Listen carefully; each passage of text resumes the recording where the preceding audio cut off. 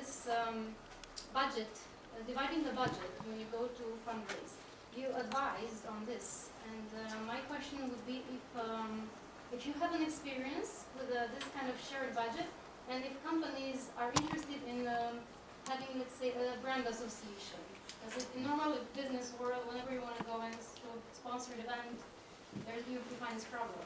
I don't want to be part together because...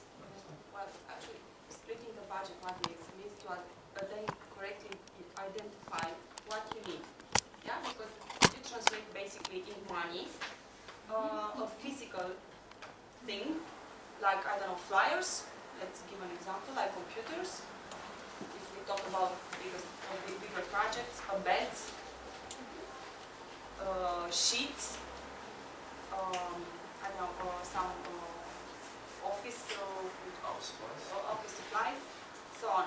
So basically, you just have to translate the money into items.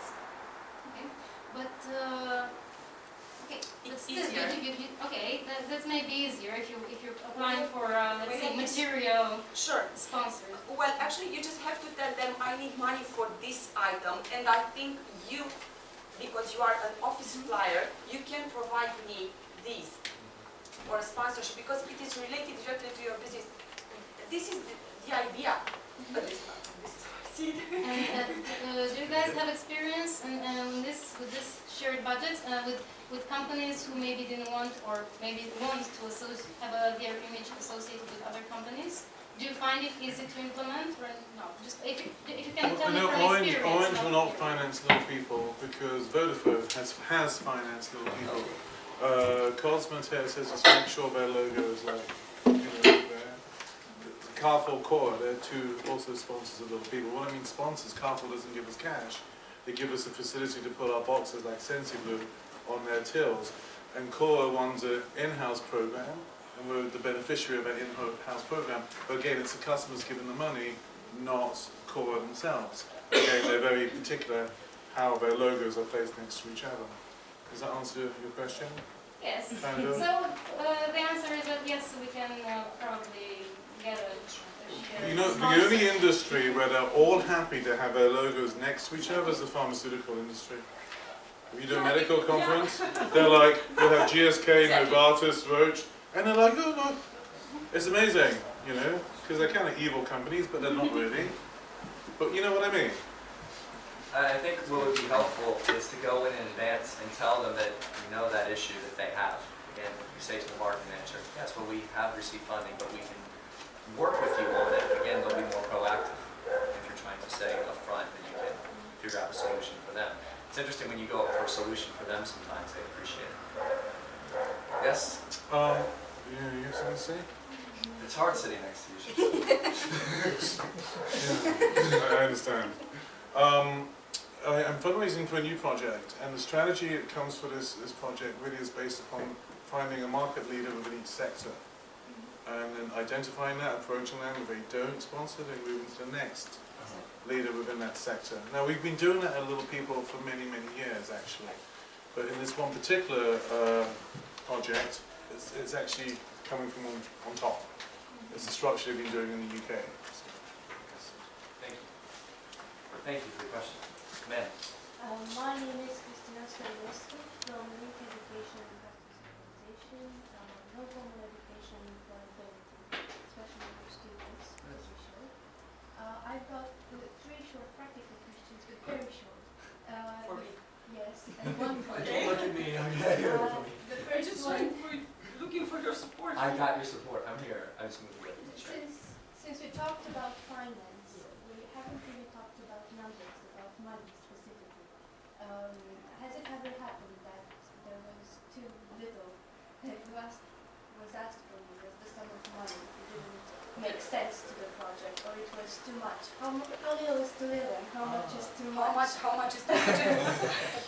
Well, I don't know. I think we had a request for 2,000 lei. Okay.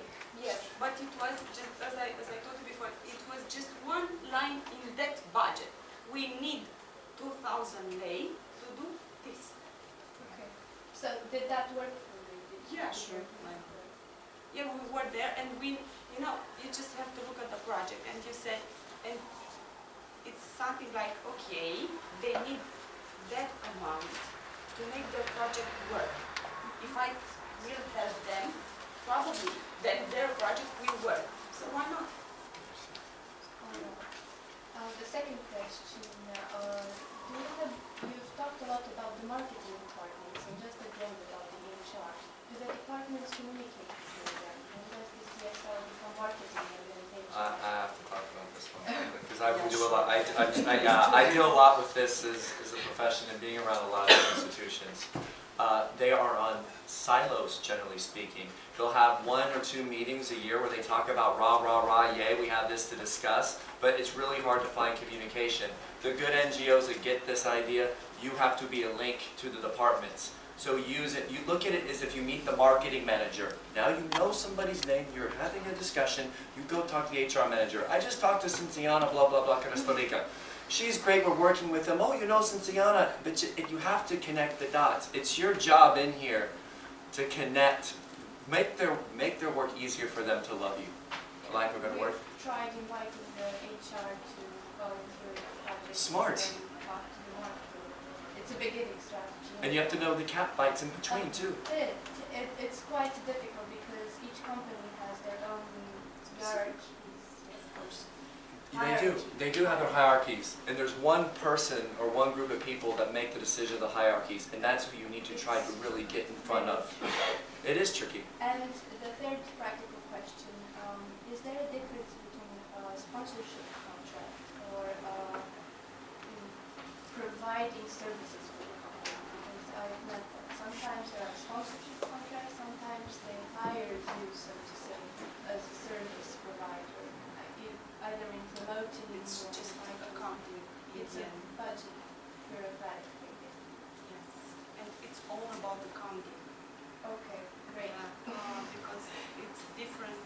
There are different lines in the. NGOs I have to love explain it in accounting. Romanian because in English, If it's just paperwork, it's okay. I just wanted to know if that's, accounting and paper. another reason. More accounting than paperwork. Okay. And you'll find that It's because of the deducting levels. Taxes and Yes. okay. and you'll find the marketing department can have more leverage sometimes outside of the foundation for helping profits because they fund it as a marketing activity. Yeah. So it's about the budget splitting as well. Okay, and very Kim, I'm sorry. We can okay. have one afterwards. I had 3 questions. I'm sorry. Okay, I'm sorry. alright. I'm sorry. We have to go over here, young lady. Hello everybody, my name is Cătălina Zampirei. I work for Plantăm Fapte Bune, we plant good deeds, and I have a very business-oriented question for all of you. When we apply to fundraiser, what do you think it is the appropriate amount in the budget allocated to the human resources part of the NGO? A percentage. I really You mean salaries? Yeah, salaries, yes. A percentage, according to your experience.